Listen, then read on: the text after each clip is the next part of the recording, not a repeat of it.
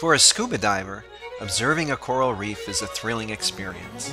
But for the creatures that live there, finding ways to survive is their main priority.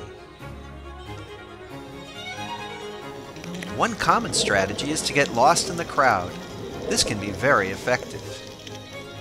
Another one is to just swim away when things get too uncomfortable, like this pufferfish.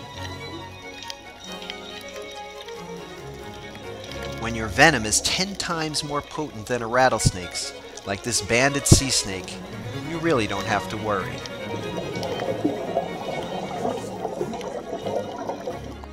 Another survival approach is simply to be intimidating, like this white-tipped reef shark on patrol. But if you're a little guy, it's probably better just to try and blend in. Anything here? My dive buddy's shining his light, so let's take a closer look.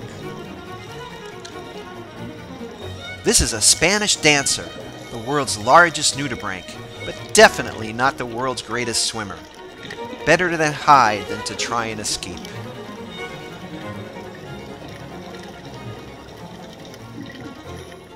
Can you see him? This scorpionfish is hiding in plain sight, with his mouth open.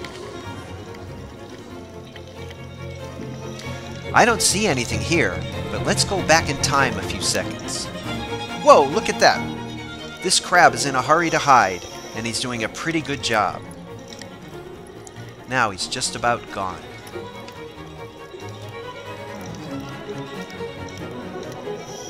Can you see him now? This clam is pretty well camouflaged, but he can do even better. My buddy's shining his light again. There must be something to see.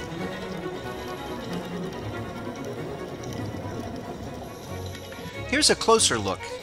This squid has done a great job imitating his surroundings. Here are 3 more squid that have come out to play. Keep your eyes on the one on the left to see the iridescent stripe that appears on his side.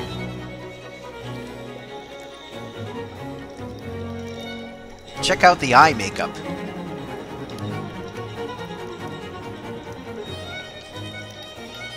Sometimes the best way to camouflage oneself is just to be incredibly ugly. This dragon sea moth matches his environment perfectly. He's going to creep along the bottom and hope no one notices.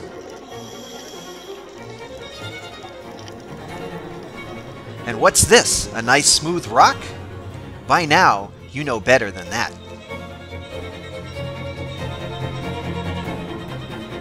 It's a box crab, and he's just hanging out. Those who live on the coral reef employ one or more of these common survival strategies. I hope they work, so I can see these fascinating creatures on my next underwater visit.